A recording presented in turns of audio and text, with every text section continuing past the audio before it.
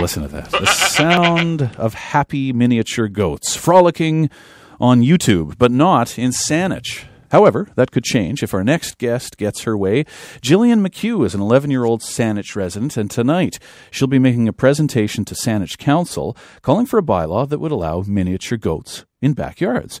And she joins me in the studio this morning to give us her pitch before she talks to councillors. Jillian, good morning to you. Good morning to you, too. Now, why do you want Saanich to allow miniature goats in people's backyards?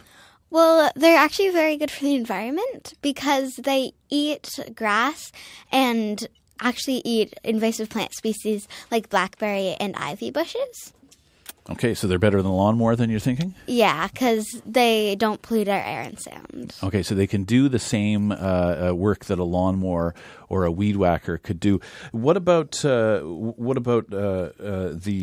noise and the smell and other things that people might be concerned about? What do you say to people who might say, "Well, I'm not sure I want to hear a goat or smell a goat in my neighborhood"? Well, if the person's ever been to the Beacon Hill Petting Zoo, they would know that it's not actually very smelly because they get lots of love and attention, and that's the same with noise. They're not too loud? Yeah.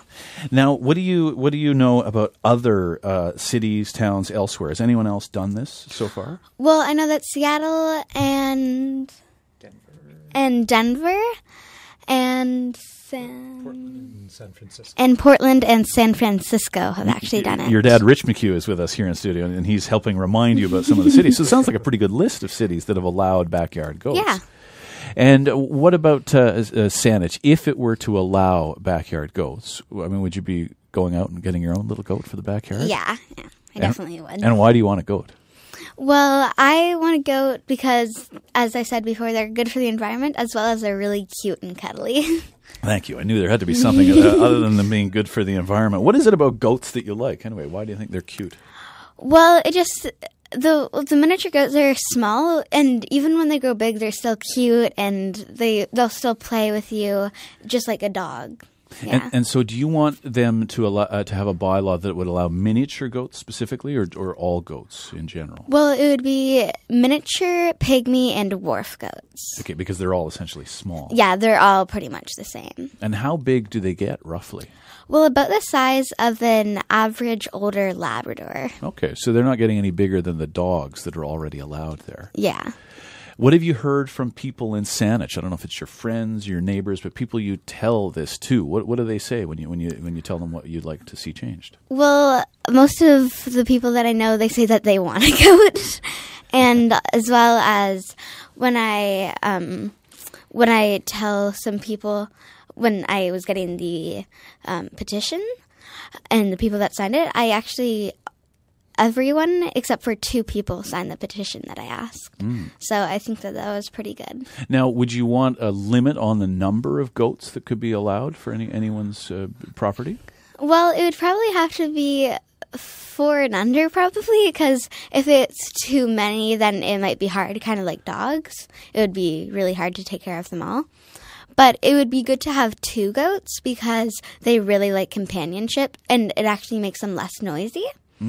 So that's one thing that would be great. And actually, we have a dog, and I'm not sure if that would make a companion, but we're hoping that it would. Would you start with 1, or do you think if you were allowed, you'd go for 2?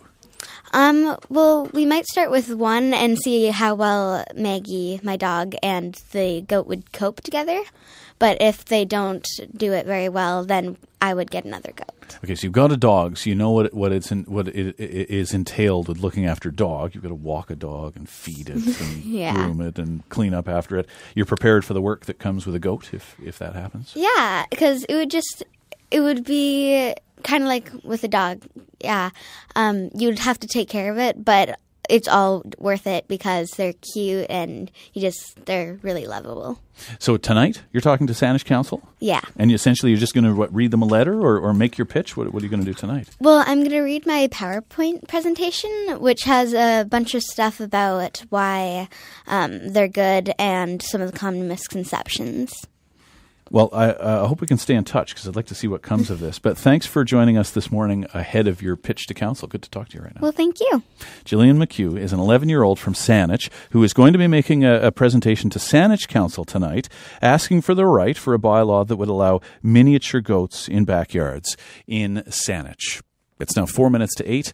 This is On the Island on CBC Radio 1, and we'd love to hear from you on this. Do you live in Saanich? Would you like to have a backyard goat? Send us an email. Let us know what you think. Victoria@cbc.ca. You can call Talkback as well, 360-0614, or toll free 1-800-757-1446.